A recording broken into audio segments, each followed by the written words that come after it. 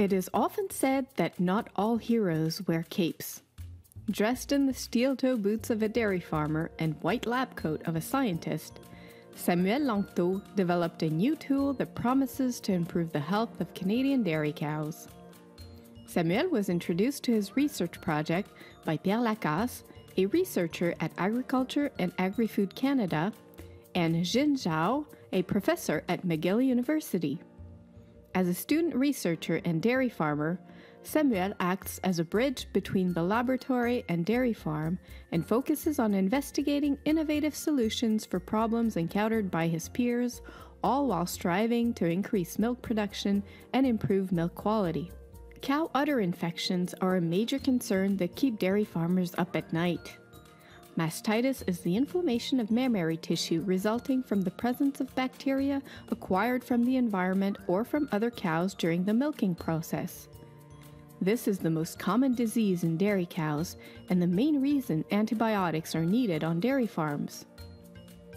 Mastitis is also a major source of economic loss in the dairy industry as it results in decreased milk production, losses due to discarded milk deemed unfit for human consumption, decreased yield during milk transformation, increased costs associated with treatment and veterinary visits, as well as mortality or early culling of cows that do not respond well to treatment.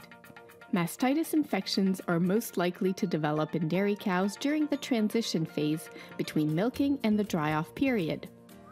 The risk of developing infection decreases when involution, which is the progressive reduction of the mammary gland to its pre-lactation size, is finished. This process is characterized by the reorganization and decrease in size of secretory cells and tissues of the mammary gland as they are replaced by non-secretory tissue.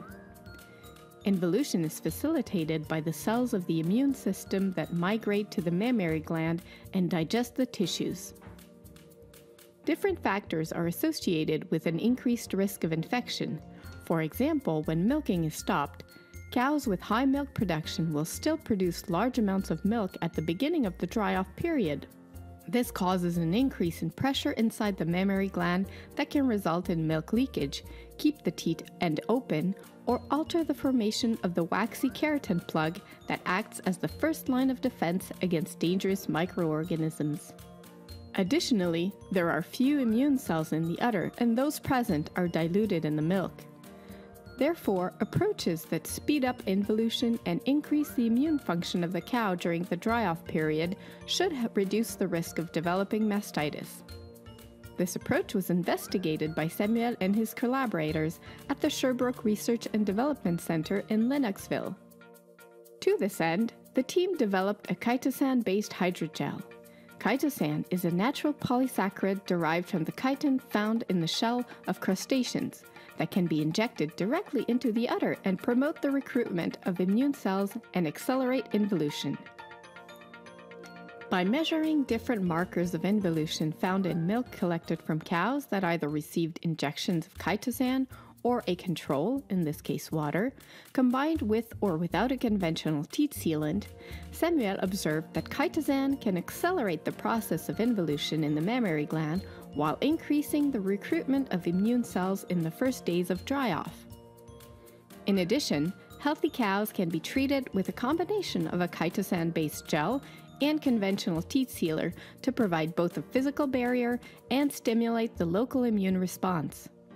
This new method should help reduce the use of antibiotics as prophylactics during dry-off and reduce the incidence of intramammary infections in Canadian dairy herds.